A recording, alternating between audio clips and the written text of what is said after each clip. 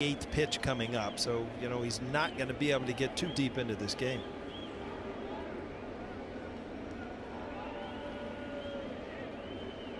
Looks like he's got a cramp. Wow.